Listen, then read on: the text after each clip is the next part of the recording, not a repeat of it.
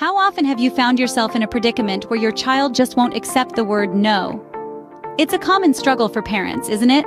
Kids will be kids after all, testing boundaries and often expressing their resistance through tears, tantrums, and whining.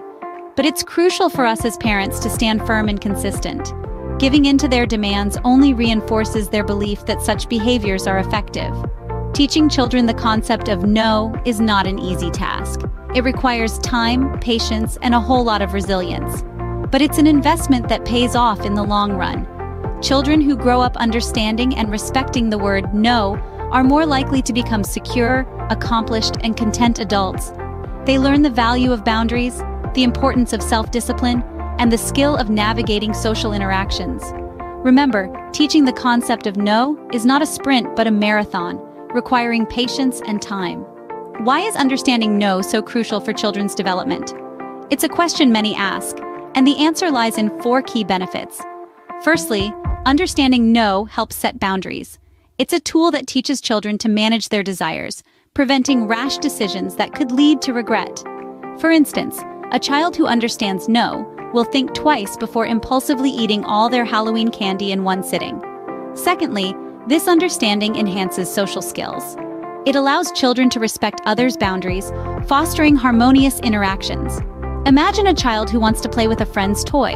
Knowing when to respect a no can avoid unnecessary conflicts. Thirdly, no is a safety net. It's the red light that stops children from running into dangerous situations. A child who comprehends no knows not to touch the hot stove. Lastly, understanding no fosters self-discipline. It's a compass guiding children towards ethical decisions, like resisting the temptation to peek at a friend's test paper. Children who understand no are better equipped to navigate the world around them.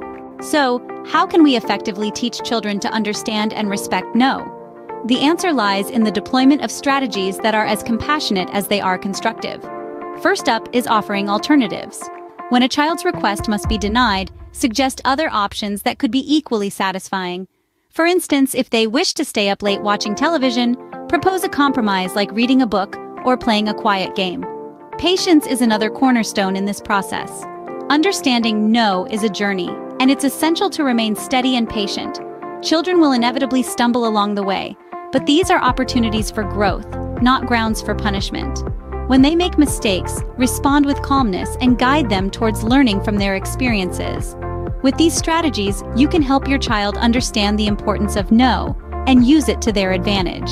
And remember, the end goal here is to raise a child who is not only safe and successful, but also fulfilled and respectful of boundaries.